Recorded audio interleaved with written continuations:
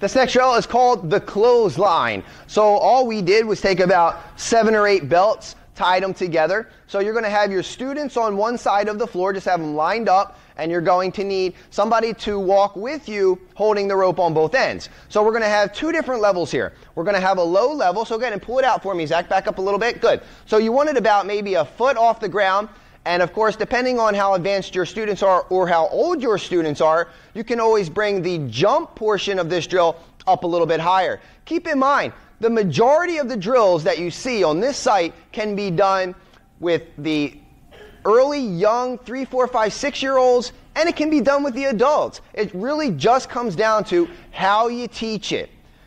So don't be afraid to try some of these in any age group. They're always going to be a lot of fun. Okay, guys, so what we're going to do is we're going to start off with it a little bit low. Now, as we start walking towards you, you start jogging towards the rope. Once you get close to the rope, we are not going to stop. We are going to continue to go. So you've got to be able to jump up high enough to clear the rope, land on the other side, and then come to right about where the green and the blue meet on this side. And then when we start walking back, what we're going to do is we're going to bring it up a little bit higher. You have to squat down, step underneath it.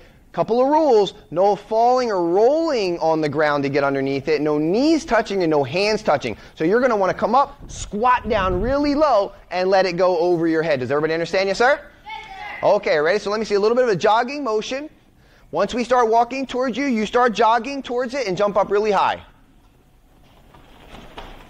Very nice. Now, once you get there, stop. Keep on jogging, though. I want those feet moving the whole time. So now what we're going to do is we're going to raise it up a little bit higher. We're going to start walking back towards you. I want you to go underneath it by squatting. Excellent. There you go. So now, as you continue to go here, we're going to speed it up, speed it up, speed it up, making it more challenging. All right, you ready, Zach? Let's do this for real. And go. Very good. And bring it up. Nice. Way to get under. Going back. Very good. So the better they get, the faster you can get. Like once everybody's up, you can go right back.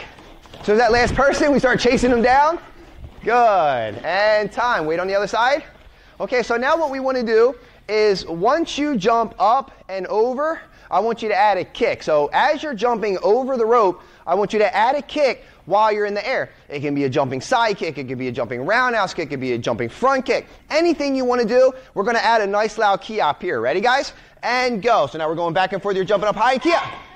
Very good. So now we're going to keep it low. A couple of rounds. We're just going to go back and forth. It's going to be low, and you're going to do jumping front kicks, jumping round, jumping side with key ups.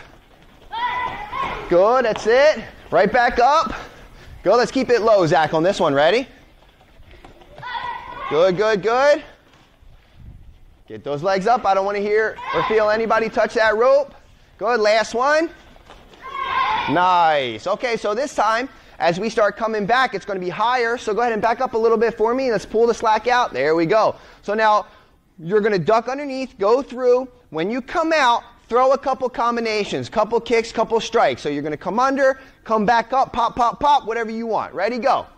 So underneath, underneath, come back up, couple combinations, good. Now remember, you're going to do good techniques. 1, 2, 3 moves. Good.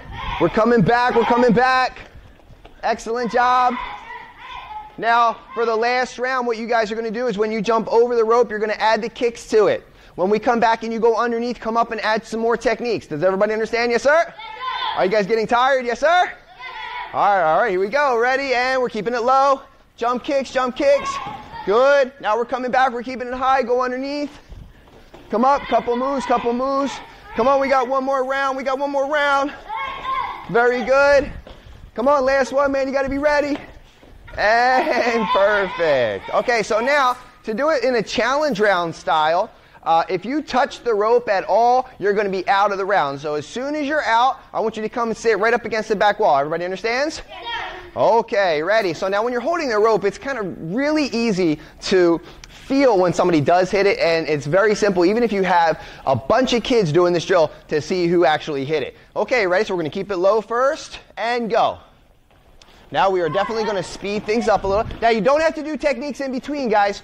We're just going up and over. That's it, good. Chase them down, chase them down. Good. You got to be right back up on your feet. Remember to always face the rope. Good. Come on. They're getting quick. Oh, he's out. Oh, there's 2, 3. All right, got 3 out. There's only 2 left. He's out of there. And time. Very good. So that's how you would do the challenge round. You just start speeding things up, chasing them down. Eventually, you'll get them all out. You'll get down to the final one. Excuse me. And that's how we do it. Have fun with that one. Let's see some variations. Put it in the upload area.